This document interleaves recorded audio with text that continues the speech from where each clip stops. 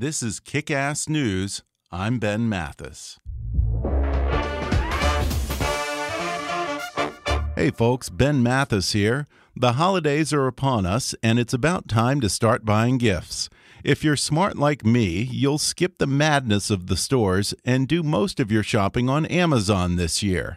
And if you're going to be doing that anyway, then help support the show by going to the sponsor page on our website at kickassnews.com and copying and pasting the Amazon link there into your web browser before you start ordering. Then Amazon will toss us a little something for every purchase you make this holiday season. You have to shop for gifts anyways. They've got just about everything you can imagine on Amazon delivered right to your door. It won't cost you anything extra, and you can help support the show. So it's kind of like giving two gifts for the price of one this year. And that, my friends, is what you call a Christmas miracle. So again, go to the sponsor page at kickassnews.com and copy our Amazon link into your web browser before you start shopping. And if you feel extra generous this Christmas, then make a donation to keep us going over here at gofundme.com/kickassnews. Thanks for listening and enjoy the podcast. And we've just gotten word, it's Boston Marathon Day, and we've just gotten word of not one but two explosions near the finish line of the Boston Marathon. These are live pictures coming into us now. Maria Stefanos is reporting that she saw the smoke at the finish line as it happened. Race officials have shut it down. It's the sound of two booms, which witnesses said sounded like thunder. This is video that a photographer shot that has not been edited. And we got a rough situation here. And this is not a time to jump to any conclusions at all. We knew it was Boston Marathon Day and a beautiful day in the Northeast with the temperatures low, but no one certainly expected to see anything like this. April 15th, 2013 was a beautiful spring day in Boston, Massachusetts. As they had been doing since 1897, Bostonians gathered on the sidewalks of Boylston Street to celebrate the race that's an official holiday in the city and show some Boston hospitality to the runners who come every year from all over the world to run in the marathon.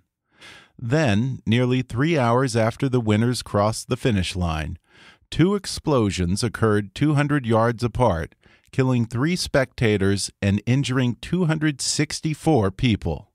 The bombing, its aftermath, and the stories of some of the survivors are the subject of an emotional new documentary called Marathon: The Patriots Day Bombing, which airs on HBO tonight, Monday, November 21st at 8 p.m. Eastern. And today, I'm talking with the Emmy-nominated filmmakers behind Marathon, Ricki Stern and Annie Sundberg. They've written, directed, and produced documentaries that have included Joan Rivers' A Piece of Work, which premiered at the 2010 Sundance Film Festival, where it won the U.S. Documentary Prize for Best Editing, the 2007 Emmy-nominated documentary The Trials of Daryl Hunt, the 2008 Emmy-nominated documentary feature The Devil Came on Horseback, and in 2011 their baseball documentary Knuckleball, which premiered at the Tribeca Film Festival and then broadcast on Showtime, and Burma Soldier, which premiered on HBO also in 2011 and earned them another Emmy nomination. They've been recognized with the Best Female Filmmakers Award at the San Diego Film Festival, the Adrian Shelley Excellence in Filmmaking Award, and the Lena Sharp Women in Cinema Persistence of Vision Award by the Seattle International Film Festival. Today, they'll discuss the Boston Marathon bombing, the two brothers who perpetrated this horrific crime, and the victims they left behind. They'll talk about the tip from Russian security services that put the Tsarnaev brothers on the FBI's radar but failed to prevent the bombings. They'll discuss the investigation, the manhunt, and the subsequent trial that ended with Dzhokhar Tsarnaev receiving the death penalty in a non-death penalty state, and how opinions about that verdict differ among the survivors. We'll discuss the long road to recovery, the tight-knit bond among the injured victims of the bombing, how military doctors and wounded warriors have come to the aid of the survivors, and some of the remarkable advances in prosthetics that are helping them regain their mobility. When I talk with documentary filmmakers Ricki Stern and Annie Sundberg in just a moment.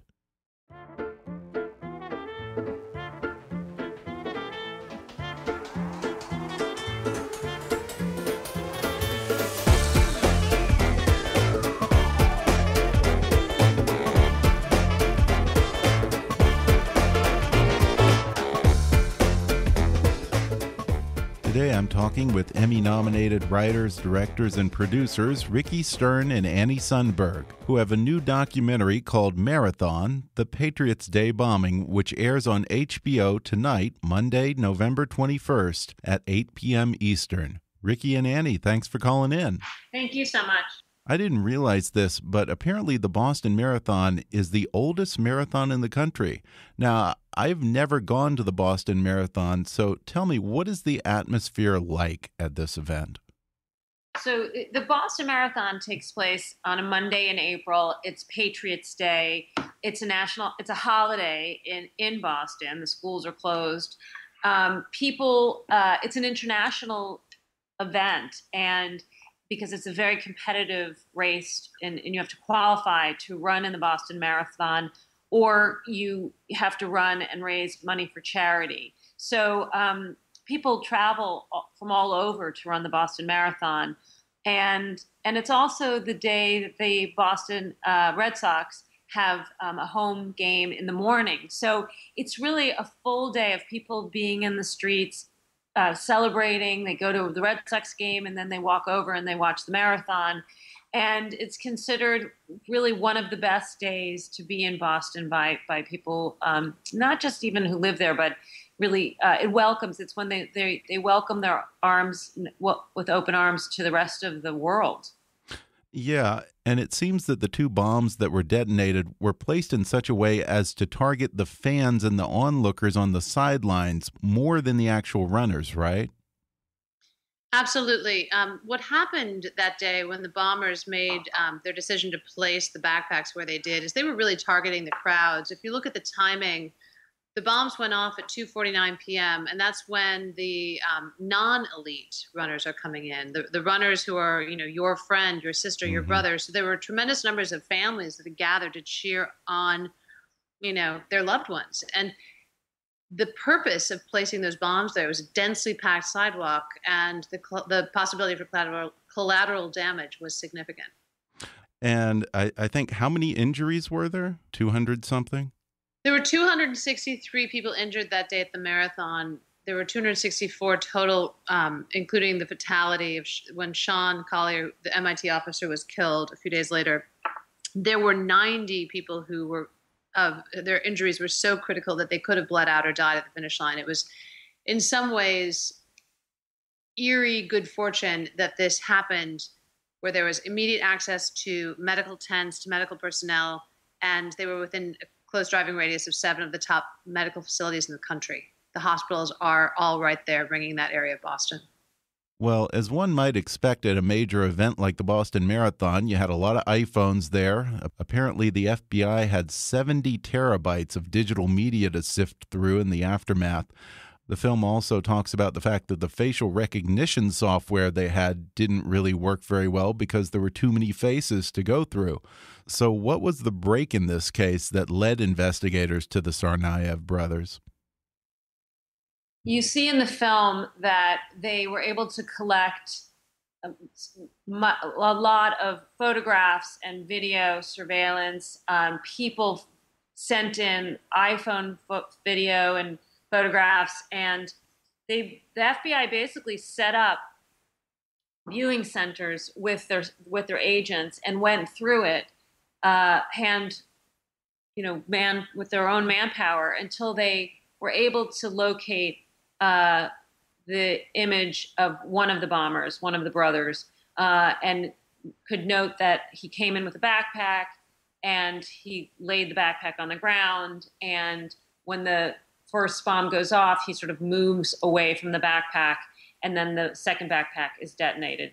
And they were able to then pull back and see that he was with another person with a backpack that they find out later is that they're brothers who did this.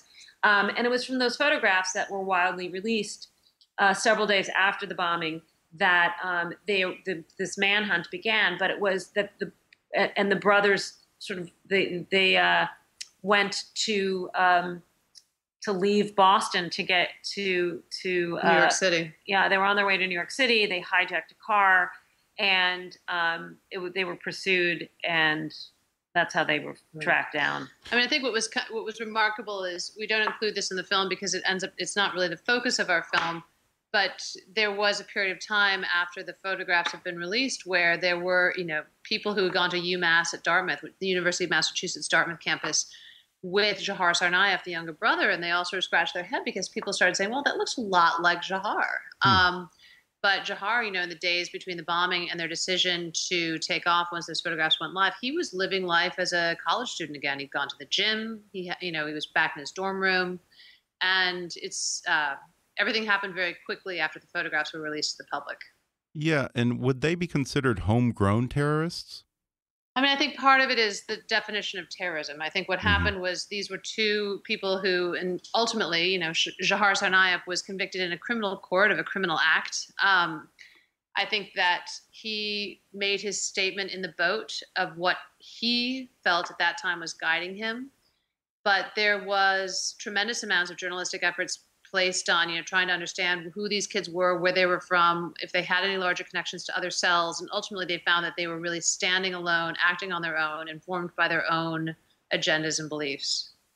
I was surprised to learn that Russia had already put the Tsarnaev brothers on the FBI's radar, but I guess it didn't send up any red flags. So how did they slip past us?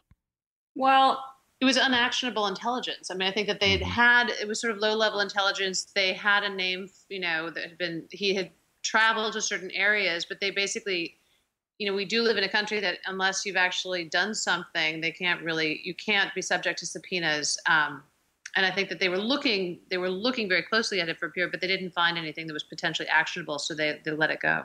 Yeah, and the FBI say in the film that they were tipped off, or they were asked for any kinds of information on the brothers, and it was very low-level information, and that's all that they have within their rights to pursue, and so they weren't pursued further.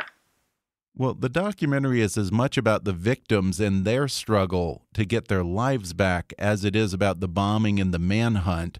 You had 3 deaths, but 264 injuries. The 2 bombs that they made had metal shrapnel, nails, ball bearings, and the victims talk about having such complex injuries that they were in surgery almost every day. And it seems that these bombs were designed as much, if not more, to injure people than to kill them. I think that they were designed to inflict as much pain and trauma as they could. And so while the bombs themselves, the impact they had was that they were packed with nails and BBs. And so many people were injured, severely injured. And because of where they were placed, low to the ground, the amputations that people suffered were mostly to their legs. For people who have never been through the kind of injuries these survivors are dealing with, we tend to assume that they get fitted with a prosthetic, they do a little bit of physical therapy, and just walk away. But there's so much more to overcome when you're talking about dealing with such complex physical injuries, to say nothing of the psychological toll. Talk about the complications these survivors have been dealing with in the 3 years since the bombing. Yeah, I mean, I think, we feel very much that the film is the survivors' stories, that while we have the backdrop and the context of the pursuit and the capture of the bombers and the trial and the conviction, it's very much told from the point of view of the survivor families that we focus on. And, there are the physical injuries. So of the 3 families, each one of them has someone who has an amputation, but that really was important for us not just to focus on the visible wounds, but also the invisible scars, because you too often we don't talk about that, how the long-term implications of this an attack like this in PTSD or this sense of other kinds of injuries that you don't necessarily see. So, the survivors are really still struggling. Again, I think you see in the media like a year out, some anniversary of a terrorist attack, and there's a sense of wanting to feel good that these people have moved on, they've grown stronger, and we can all feel good about it. But the reality is, it takes a long time. Their lives will forever be changed. But what is inspiring about their stories and seeing how far they've come and yet how far they still have to go is that the community in Boston rallied around them, that this act that was determined to tear the city apart and the nation apart only made everyone stronger and more unified. And I think that's really what we feel is very inspiring about their stories and ultimately the film, that you see, what it is to learn to walk and get comfortable with the prosthetic, or the aftermath of experiencing the marathon and suffering from PTSD.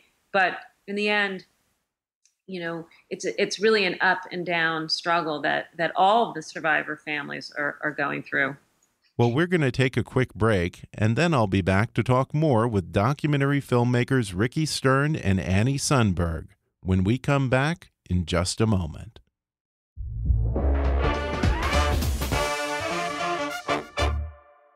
Hey folks, do you like reading but find it's getting harder and harder to make time to curl up with a good book? Well, there's a solution. Give audiobooks a try. They're perfect for your commute to work or working out at the gym, a relaxing bath, or any time really. And right now you can take an audiobook for a spin with a special promotion just for our listeners from audible.com. Just go to audibletrial.com/kickassnews to get a free 30-day trial and download any of Audible's 180,000 titles entirely for free. That's audibletrial.com/kickassnews. Or click on the sponsor link on our webpage to download the free audiobook of your choice. And now back to the show. I thought one of the most interesting aspects of this film is that we're used to seeing wounded warriors who come back from Iraq or Afghanistan to a wife or a husband, parent or family member who ends up taking on the difficult task of being the strong one in the relationship and making up for the other person's physical limitations. But in this case, what's unique is you have family members who sustained serious injuries at the same time together. You have the newlywed husband and wife, Jessica and Patrick. There's a mother, Celeste Cochran, and her daughter, Sydney. And then there are the Norden brothers, all of whom suffered serious injuries, and most of them lost at least one limb. I wonder, did they find any solace in knowing that they were going through it together? Absolutely. I think that as we were looking carefully at sort of who would be the subject of the film, how would we represent the whole of the experience, we knew we couldn't tell all the stories. But what we were hoping is that each of these families, in their own unique set of circumstances, would be able to open up some of that larger experience. And I think, you have a family that's dealing with the invisible wounds of post-traumatic stress and trying to navigate, the relationship as a family. And then you have this young newlywed couple who, they were both grievously injured, and they're trying to make their lives work, given that they are both struggling to recover from amputations. So for us, it was important to show how the impact of these kinds of terrorist acts, these kinds of senseless tragedies on sort of the psyche and the spirit, and what happens in those small, quiet moments when the news media goes away and you're left with what can often feel like unsurmountable challenges. Another unique aspect of this documentary is that it shines a light on the relationship between the victims of the Boston Marathon and members of the military who've come home with injuries. In fact, you show a double amputee Marine visiting the bombing victims in the hospital immediately after the event to encourage them. And there seems to be a bond between the survivors and various members of the military throughout the film. Absolutely. I think for them, it's given them such, they really do feel that it's an honor to be able to be cared for and to do the rehabilitation at Walter Reed. And they have learned and gained so much from being beside these soldiers. It's incredible.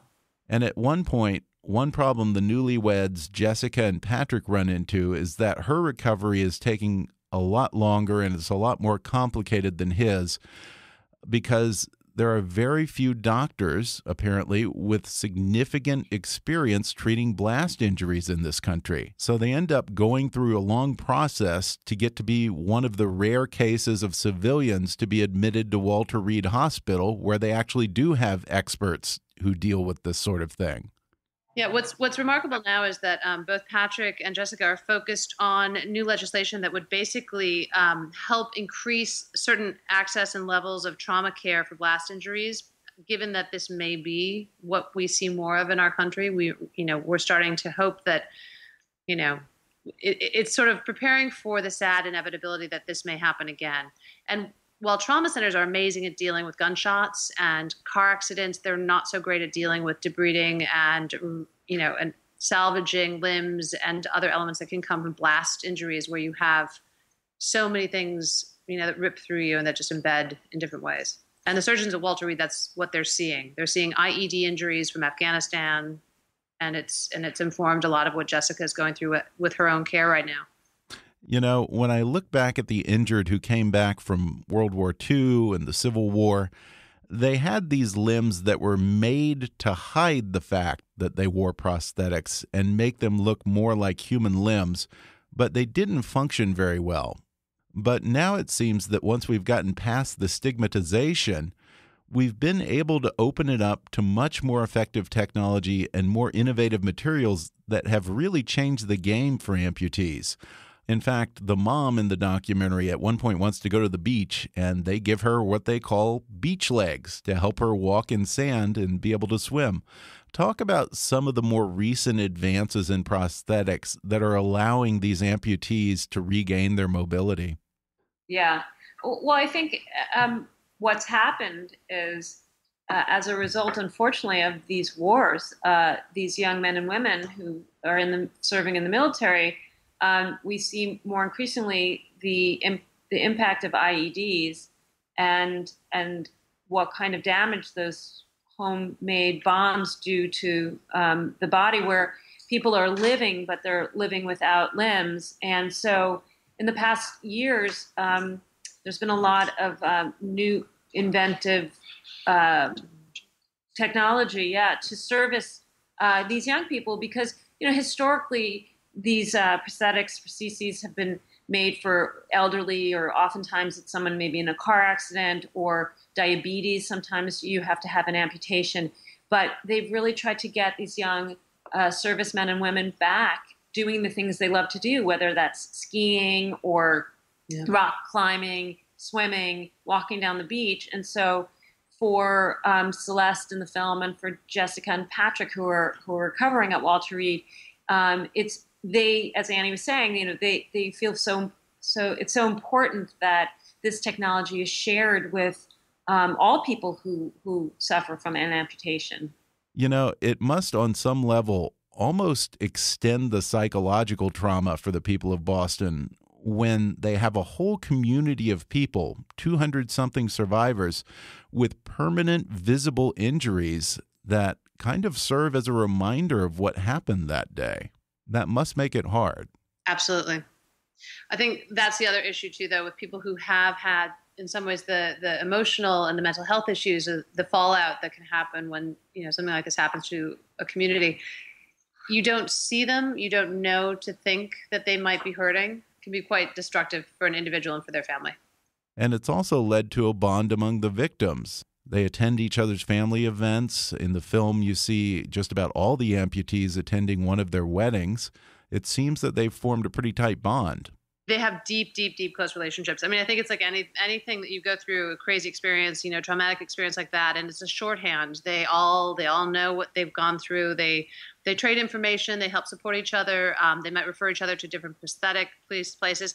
They also just get together and enjoy each other. I think, as Jess says, when JP gets married, when somebody has a high moment, they're all celebrating because they know how hard won those moments are, and and they're all so different. They come from incredibly disparate backgrounds. And, the fact that this is the reason for their friendship, I think I wish you had seen the banter between JP and Patrick at the screening in Boston on Tuesday night, because they can give each other shit in the best ways. And it's really remarkable and great to see. And many of them attended the trial and testified against Dzhokhar Tsarnaev. Did that bring the victims any sense of closure or satisfaction that they had the chance to confront their attacker? I think it was mixed. From our perspective and just focusing on these 3 survivor families, I think you have a mixed opinion. Liz Norden says in the film that it gave her a sense of satisfaction that justice had been served, but she would say that I don't think she would say that it brought her closure. I think she still wonders and considers what happened unfair, even though, as she said, there is no making sense of it. So I think it's really mixed. I think the trial was very hard for some people. Yeah, I think the timing of the trial was particularly hard because it came 2 years after the bombings, and it literally was that April of 2015. And I think for some people, the physical rehabilitation was continuing, but emotionally people were starting to kind of be in a different headspace, and then it just opened things right up again. Mm-hmm. And I think it was, in particular, I think for Jessica, a very hard experience to testify. Although Massachusetts is not a death penalty state, it was a federal case, and Dzhokhar Tsarnaev did receive the death penalty. Where did most of the victims stand on this issue of whether he should be executed or not? It's hard to know for the larger survivor community. Mm-hmm. We can really only speak in some ways for the people who participated in our film. I know for the people who had really conflicting emotions and philosophies about the death penalty, it was also a very difficult trial. Massachusetts is a state with no death penalty. It became a federal case that brought the death penalty back into the state.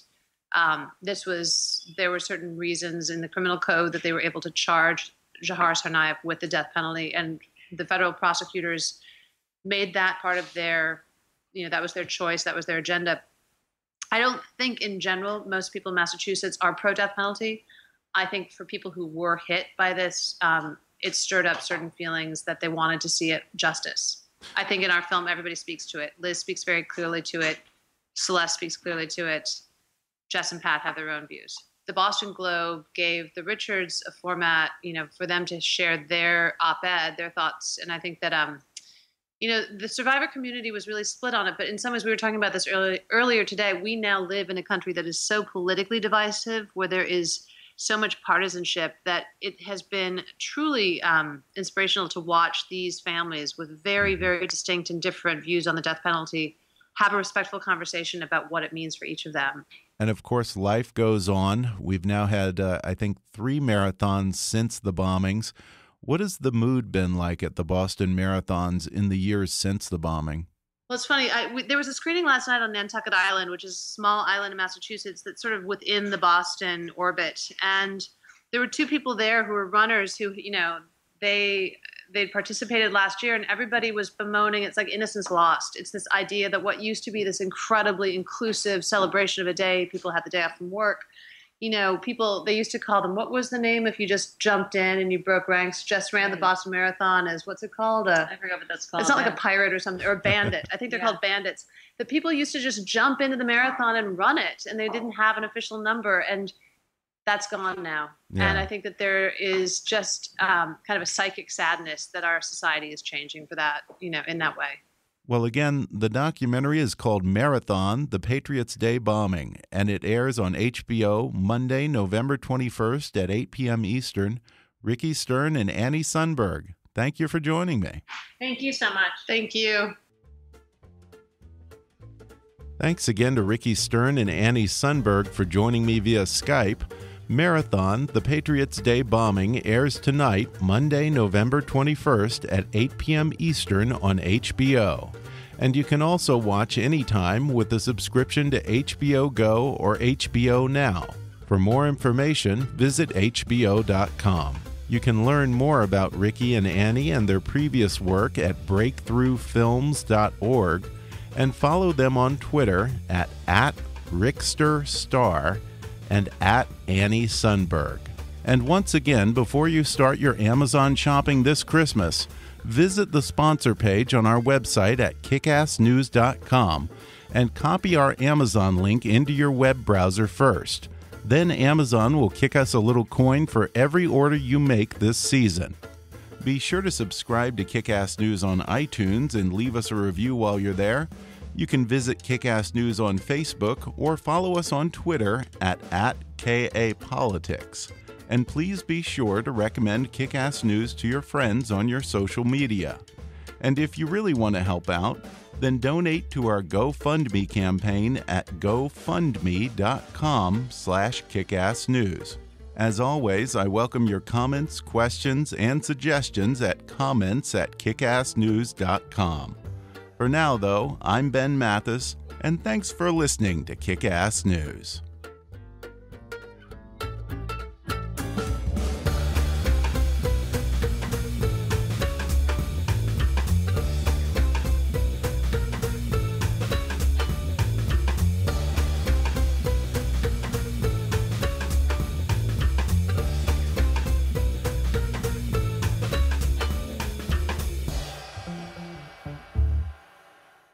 Kick-Ass News is a trademark of Mathis Entertainment, Inc.